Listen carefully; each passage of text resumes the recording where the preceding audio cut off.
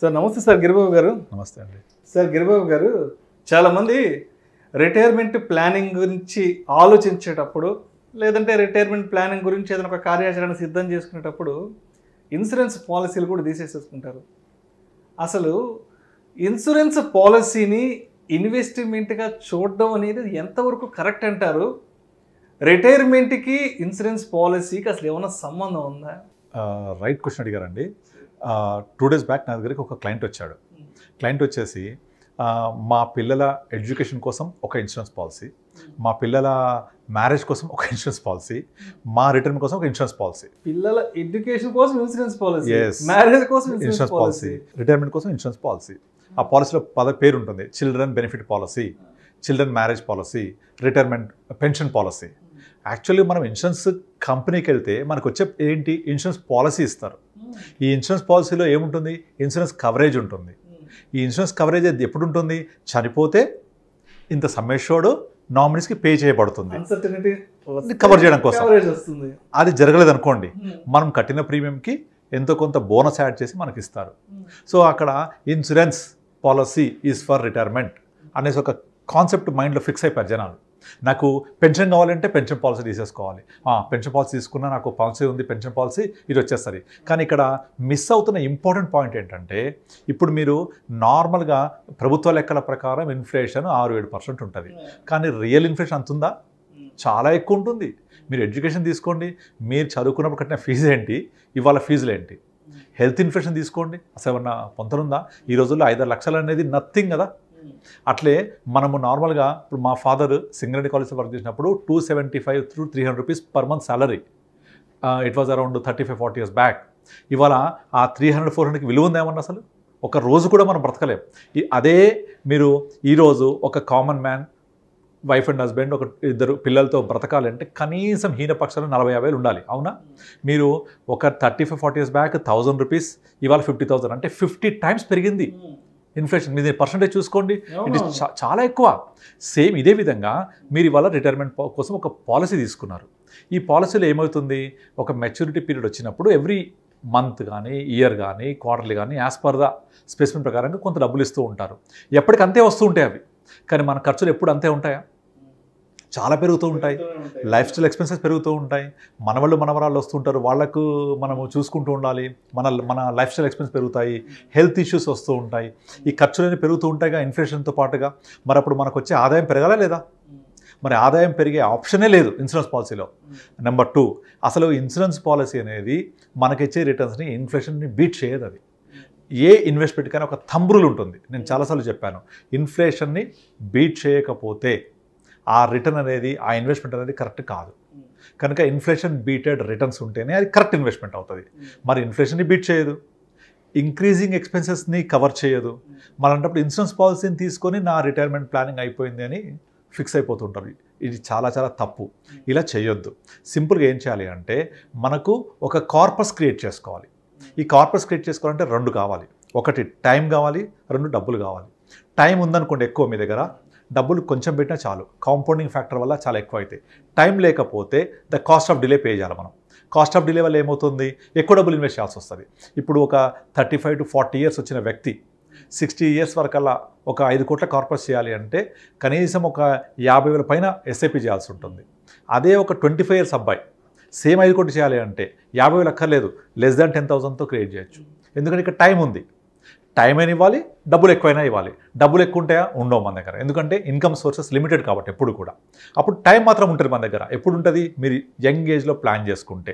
కనుక నేను అందరికీ చెప్పేది ఏంటంటే, మీకు జాబ్ వచ్చిన మరుక్షణం, ఆ నెల వచ్చిన ఫస్ట్ శాలరీ నుంచే మీకు ఒక 20,000 రానివ్వండి, 30,000 రానివ్వండి, ఎంత రానివ్వండి, ఒక 10%, 20,000 జీతం వస్తే 2,000 రూపాయలు, 90% ఆ రోజుకు స్పెండ్ చేయండి.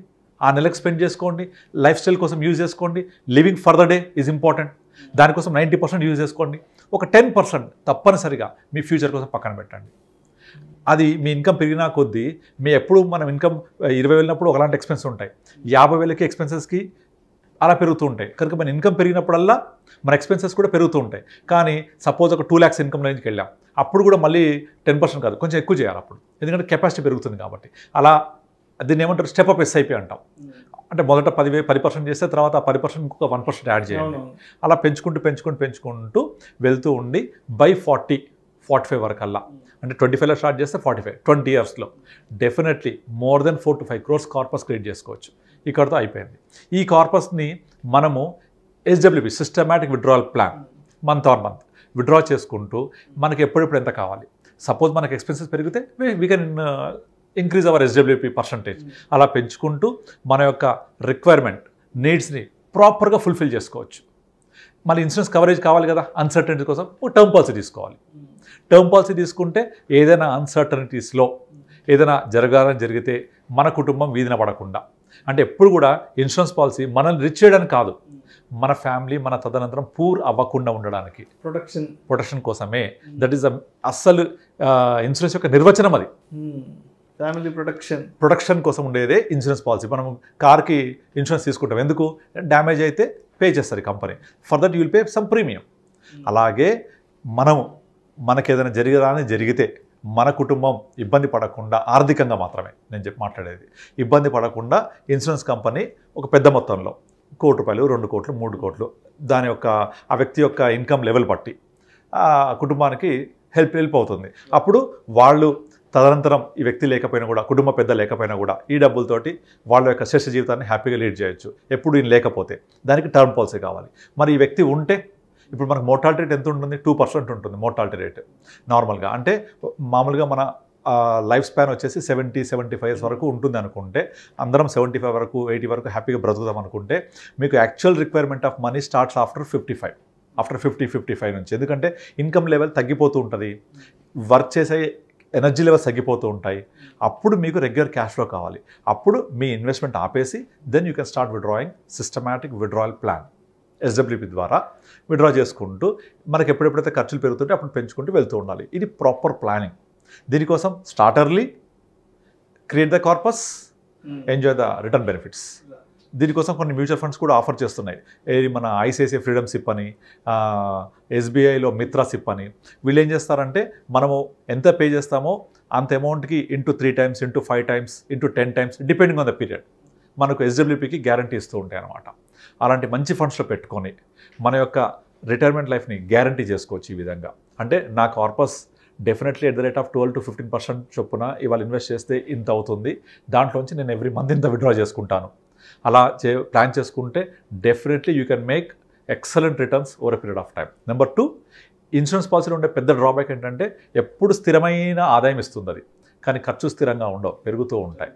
దాన్ని కూడా మనం ఓవర్కమ్ అవ్వచ్చు. సో అందుకే రిటైర్మెంట్ కోసం ఒక ఇన్సూరెన్స్ పాలసీ అనేది సరైన నిర్ణయం కాదు.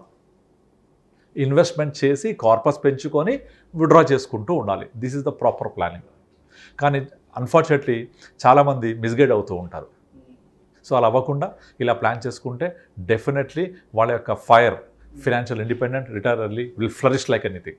Thank you so much Giribabu గారు. ఇన్సూరెన్స్ పాలసీని ఇన్వెస్ట్మెంట్గా చూడడం అనేది ఎంతవరకు కరెక్ట్ అనే అంశం గురించి మీ విశ్లేషణ ద్వారా ప్రేక్షకులకు చాలా డీటెయిల్డ్గా వివరించారు. Thank you so much sir. Thank you అండి.